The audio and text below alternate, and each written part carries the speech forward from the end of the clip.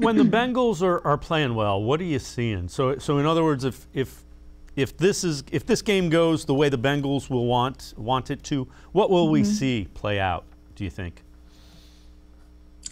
Yeah, that's a good question, Dave. So when the Bengals get rolling, it's really a complete game in all three phases. And we've seen that a handful of times so far this year when the offense is doing what they want to do, which is getting the passing game going and then complementing that with the run game.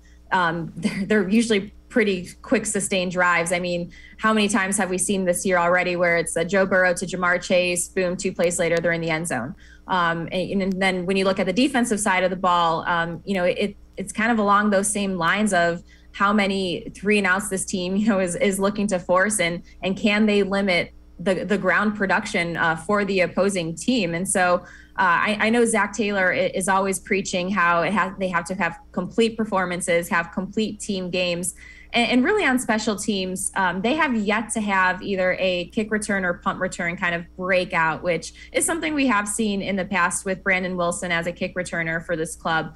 And so the fact that they haven't yet had that could be something that could be on the radar, could be on the horizon. But then also when you look at rookie kicker Evan McPherson, taking out that Packers game, which was very uncharacteristic for him with the number of misses he had, he has just been so reliable for this club and has really, impressed a lot of people too with just the pure leg strength that he has shown. And seems like any 50-yarder he goes out there is just effortless for the young rookie. And so for this team, Dave, they just are really going to want to put together a complete team performance on Sunday against the Browns. What have they been viewing as kind of the keys to going against the Browns? So I know you talked to the players. I know you've interviewed some of the coaches. What does this week look like, and what are they saying? These are kind of the keys to getting this one for the Bengals.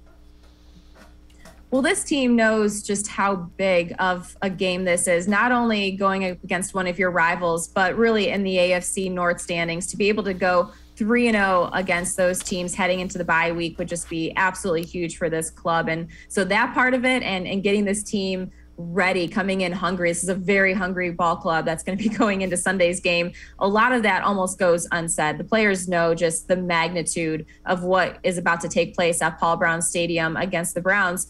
But also when you look at specific keys, I know I mentioned just stopping the run game because that's Cleveland's bread and butter. They want to run the ball right down the field, and the Bengals are going to have to be able to show that once again they can stop that. But something that the Jets were able to do, even though the Jets couldn't get running, is that they kind of picked apart the defense with short passes, 6 yards, 10 yards here. And so I think the Bengals have to be aware of that for if the Browns struggle to get running at all, that Baker Mayfield doesn't look to get some of those short completions to kind of mirror what the Jets game plan was a week ago. And then on the offensive side of the ball, I mean, this offense, it's going to go with Joe Burrow. So as long as Joe Burrow continues to show the accuracy and poise that he has, I think offensively they're, again, just going to want to take their shots in the passing game and get the passing game going. But I would not be surprised to see Joe Mixon have a great deal of success on Sunday. He hasn't gone over 100 yards rushing in a single game since week 1, but historically against the Browns, he's at home averaging over 120 rushing yards a game in his 3 career games. So historically, they've shown that they like to run the ball against this Cleveland team. Of course, it's a different Bengals offense out here this year than we've seen from the last few years, but no, it wouldn't surprise me if that's something that, they try to get going early and maybe almost take a step back from pass first, run second.